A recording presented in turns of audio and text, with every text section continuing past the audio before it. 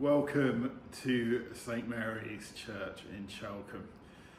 My name's Andrew Avramenko and I'm the curate and priest here, part of a church benefice with St Stephen's in Lansdown, and it's a pleasure to welcome you here to our short informal online worship together for this week, the fourth Sunday of Epiphany. It's not just the fourth Sunday of Epiphany, it's the day when we remember Christ being brought into the temple by Mary and Joseph, where he meets Simeon and Anna. And we're going to hear about that shortly and reflect upon it together. But before we begin our worship together, let's pray and prepare with a prayer written for this day. So let's pray. Almighty and ever-living God, clothed in majesty, whose beloved Son was this day presented in the temple, in the substance of our flesh, grant that we may be presented to you with pure and clean hearts by your Son Jesus Christ our Lord, who is alive and reigns with you in the unity of the Holy Spirit, one God, now and forever. Amen. Our first reading comes from the book of Malachi, and it is a prophecy written, well, I'll tell you when, a bit later. But I wonder if you can work out who the prophecy is referring to. It's chapter 3 of Malachi, verses 1 to 5. There's a link to the readings in the description below. It says, "See, I'm sending my messenger to prepare the way before me, and the Lord whom you seek will suddenly come into his temple. The messenger of the covenant in whom you delight, indeed, he is coming, says the Lord of hosts. But who can endure the day of his coming, and who can stand when he appears? For he is like a refiner's fire, and like a fuller's soap. He will sit as a refiner and purifier of silver, and he will purify the descendants of Levi, and refine them like gold and silver, until they present offerings to the Lord in righteousness.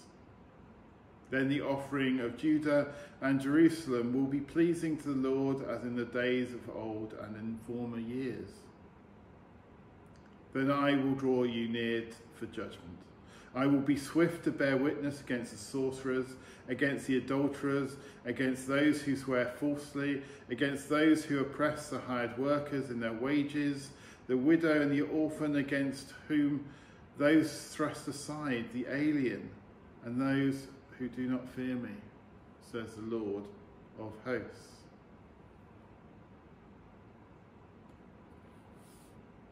That person they were referring to at the beginning of that reading, "See, I'm sending my messenger to prepare the way," is, of course, John the Baptist. But before John came into the scene, we get to meet Jesus in our next reading, a time when, again, Malachi gives a hint of it. And our gospel reading is taken from the Gospel according to Luke, chapter 2, verses 22 to 40.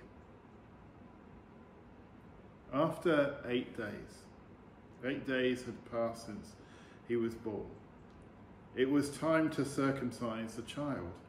And he was called Jesus, the name given by the angel before he was conceived in the womb. When the time came for purification according to the law of Moses, they brought him up to Jerusalem to present him to the Lord.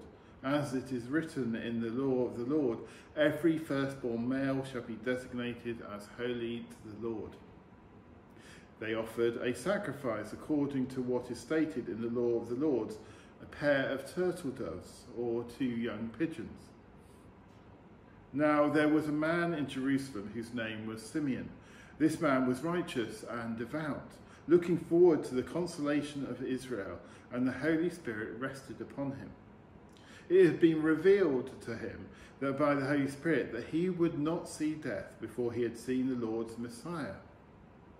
Guided by the Spirit, Simeon came into the temple, and when the parents brought the child Jesus to praise him for what is customary under the law, Simeon took him in his arms and praised God, saying, "Master, now you are dismissing your servant in peace, according to your word. For my eyes have seen your salvation, which you have prepared in the presence of all peoples, a light for revelation to the Gentiles, and glory to your people Israel." And the child's father and mother were amazed at what was being said about him. And then Simeon blessed them and said to his mother Mary, "This child is destined for the falling and rising of many in Israel, and to be a sign that will be opposed, so that the inner thoughts of many will be revealed, and the sword will pierce your own soul too." There was also a prophet Anna, the daughter of Phanuel, of the tribe of Asher. She was of a great age, having lived with her husband for 7 years after her marriage, then as a widow to the age of 84. She never left the temple, but worshipped there with fasting and prayer day and night. At that moment she came and began to praise God and to speak about the child to whom all who were looking for the redemption of Jerusalem. When they had finished everything required by the law of the Lord, they returned to Galilee, to their own town of Nazareth. The child grew and became strong, filled with wisdom, and the favour of God was upon him. Amen. So that marks the end of Jesus' time down in Bethlehem. Having come, his parents come from Nazareth, they head back. But we know it wasn't quite as straightforward as that, and he had to escape as a refugee to Egypt to hide from Herod. But that's for another time. We're going to reflect on those passages together now. But before we do, let's pray another prayer written for today. So let's pray. God of Anna and Simeon, whose law makes known the gift of life, whose love exposes the hardness of heart by your Spirit, may we receive your faithful word to Gentile and to Jew, and know your reconciling presence offered for the world through Jesus Christ, the light and glory of God. Amen. As the youngest of 3, I watched both my brothers reach the magical age of 17. They picked up their provisional license and learned to drive cars. It wasn't the prospect, the freedom that driving can bring that I couldn't wait to experience. I had that with bikes, buses and trains. No, it was the skills and sensations of driving that I couldn't wait to experience. No doubt thanks to being a fan of motorsport for as long as I could remember. Those years of waiting were frustrating. Whilst I saw things happening for my brothers, nothing seemed to happen to bring me to that magic moment other than the slow passing of days, weeks, months and years. Nothing seemed to happen, except, of course, something did happen. In the waiting, though, I was steeped in the experience of my brothers. My senses were turned into what they were learning and experiencing. I learnt as they learnt. Their experiences became my experiences. Though both were different, I was not simply waiting. I was progressing and growing and developing without even realising it, until I found myself living and appreciating the experience I'd been waiting for. The wait seemed interminable until it was over. The wait seemed a waste until I discovered it wasn't. There was a lot of waiting for something to happen in both our readings today. One marks the beginning of a long wait, the other marks the end. But both waits were steeped in a prayerful connection with God, who moves amongst those who are waiting, guiding them, teaching them, and preparing them. No doubt there were times when they could see where God was taking them. The prophecy in Malachi was certainly clear about the destination.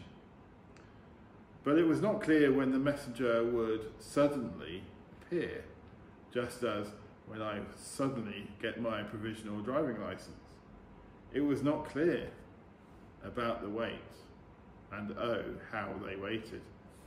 You see, the book of Malachi is thought to have been written over 450 years before Simeon and Anna held the baby Jesus in their arms, and even longer before John the Baptist told who the baby they had held would become and his ministry.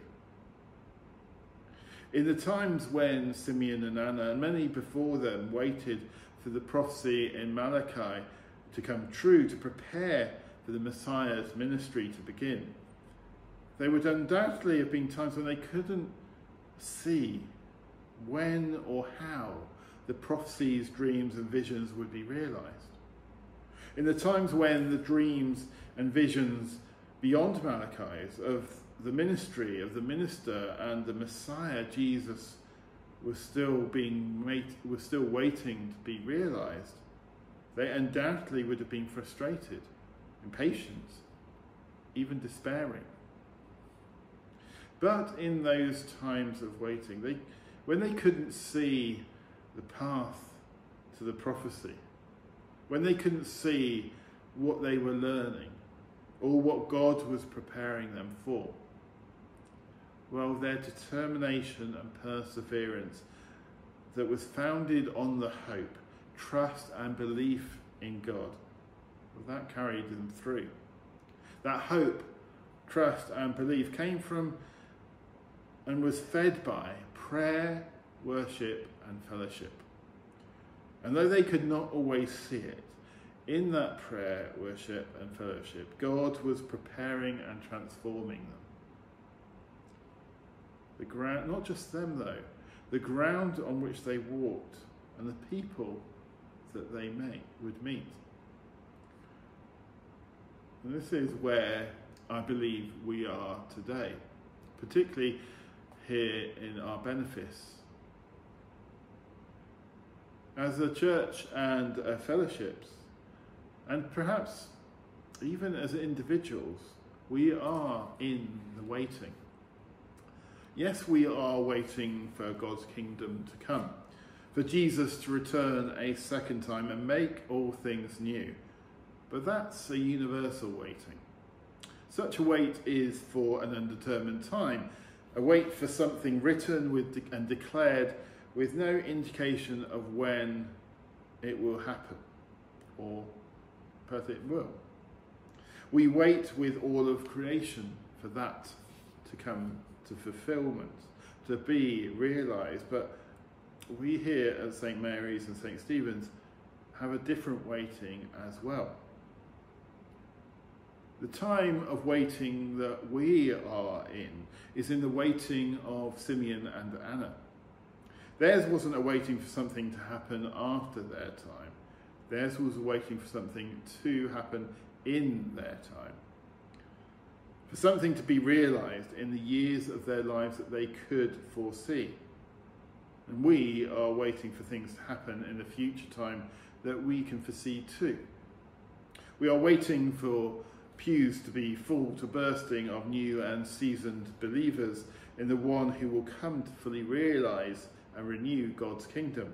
We're waiting for the ancient stones of this church of St Mary to call the living stones of the present to worship with them.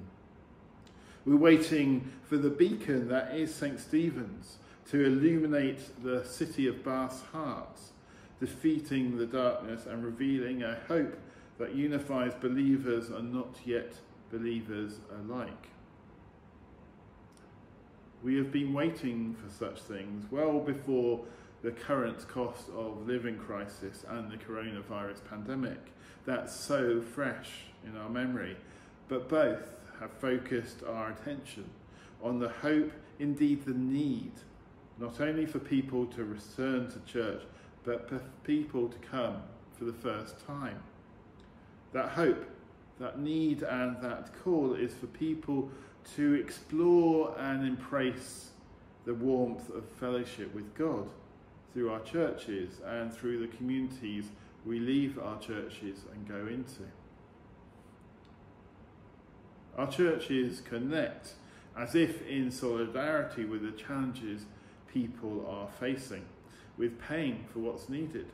Uncomfortable as it is to say, this very church's ministry depends on us all enabling it with our own finances which we know are being stretched by rising prices and diminishing incomes.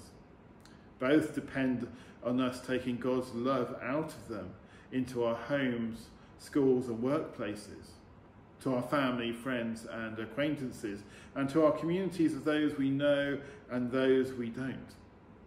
And both needs to be like Simeon and Anna and soak our lives in stone and soak our lives and these stones, both the physical stones of geology, hard rock, and the living stones of flesh and bone, in prayer for God's love to catch, carry and care for people's hearts, minds and spirits. Simeon and Anna's encounter with the baby Jesus teaches us many things, not least being that age is no barrier to encountering God. Whether young, not so young, or somewhere in between, we all have an integral place in God's plan for us as individuals, a fellowship and a community. Both Anna and Simeon were thought to be in the twilight of their earthly lives when they held Jesus in the temple when he was barely 8 days old. That they persevered and kept hope alive through the many years of waiting for the prophecies, dreams and visions to be realised is testament to the power of prayer and fellowship that kept them connected to God and each other. The fuel that kept them going whether the waiting was easy or hard was their spoken and unspoken conversations with the divine in the temple and beyond. We see that made explicit in verses 26-27 of the Gospel passage, where we're told that not only did the Holy Spirit prompt Simeon to be in the temple, but gave him the confidence to know that he would see the vision realised when he was there before he died. Simeon and Anna saw God's salvation appear in their arms, not because they happened to live at the right moment in history, although that undoubtedly helped. They saw it because of their love of God and their understanding that God was at work in that place. God is at work in this place, in St Mary's, in St Stephen's, and in your lives too. It's a love that draws us together, that draws us into this place. A love that draws out hope in the waiting. When Simeon and Anna met Jesus in the temple, they saw their dreams realised, but the end of that wait marked the beginning of another. For in holding Christ, they not only knew the peace of God's presence, but knew he would be bringing that peace, hope and love to others, to the whole world, to the Jews and the Gentiles, the rest of the world. They knew that though one wait had ended, another had begun. The one that had ended, and like the one that had ended, this one would involve them too. We've seen the return to some normality of life since the pandemic, but the wait for the full realisation of God's love, hope and peace on our lives, community and church has only just begun. As it was for Anna and Simeon, we are called to be active in our waiting.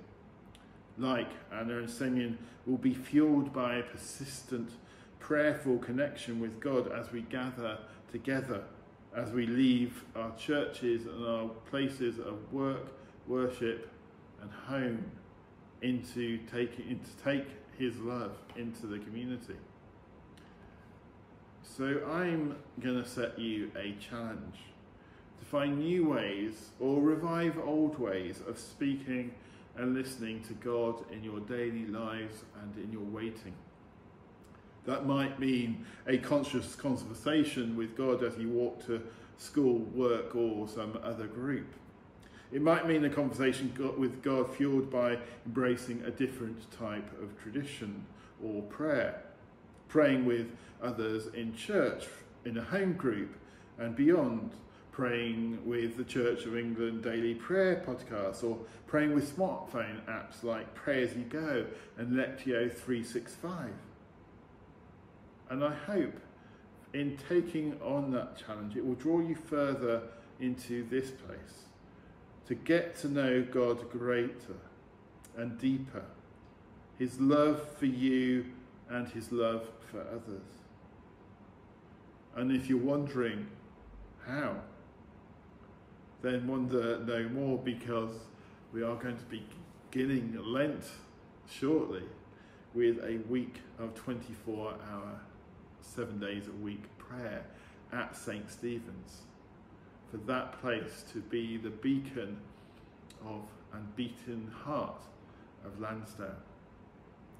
So check it out on our website, or come, even better, come to St Stephen's or here to St Mary's and find out more. Amen.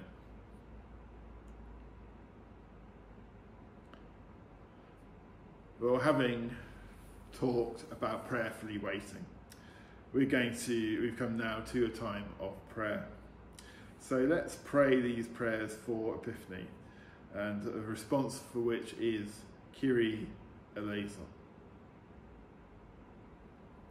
So in faith, let us pray to God the Father, his Son, Jesus Christ, and the Holy Spirit, for the Church of God throughout the world. Let us invoke the Spirit. Kyrie eleison. For the leaders of nations, that they may establish and defend justice and peace in Ukraine, Syria and Yemen, in Latin America, Africa, Asia and beyond. Let us pray for the wisdom of God. For those who suffer oppression or violence, let us invoke the power of the Deliverer. Kyrie eleison. That the churches may discover again their visible unity in the one baptism which incorporates them in Christ. Let us pray for the love of Christ. Kyrie eleison. That the churches may attain communion in the Eucharist around one table. Let us pray for the strength of Christ. Kyrie eleison.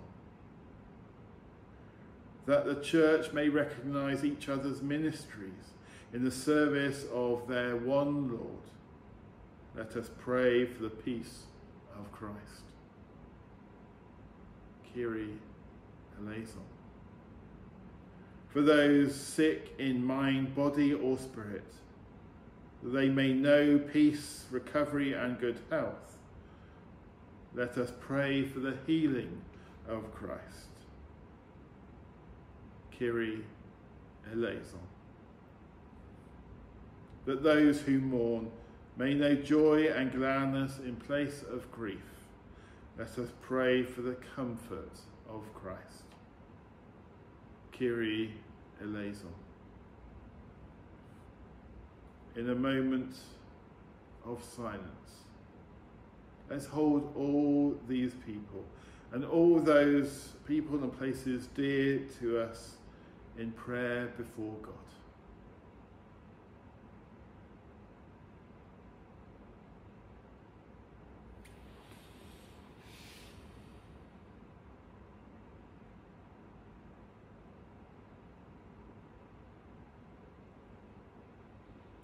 Into your hands, O Lord, we commend all for whom we pray, trusting in your mercy, through your Son, Jesus Christ, our Lord. Amen.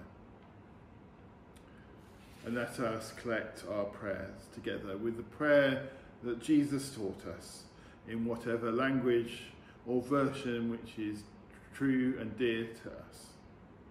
Our Father in heaven, hallowed be your name. Your kingdom come, your will be done, on earth as it is in heaven. Give us today our daily bread. Forgive us our sins as we forgive those who sin against us. Save us in the time of trial and deliver us from evil. For the kingdom, the power and glory are yours, now and forever. Amen. Well, our time together is drawing to a close. I hope that you will have a blessed and refreshing and rewarding week ahead of you. But that even if you don't, even if you find yourself facing challenges and difficulties during the week of sorrows, that you may know the love and peace and even joy of the Lord in moments, if not in the entire week. And may Christ, whose glory fills the sky, fill you with radiance and scatter darkness from your path. May Christ, the Sun of righteousness, gladden your eyes and warm your heart. May Christ, the dayspring, from on high, draw near to guide your feet into the way of peace. And the blessing of God Almighty, the Father, Son, and Holy Spirit, be among you and remain with you always. Amen. Goodbye. God bless you. Take care.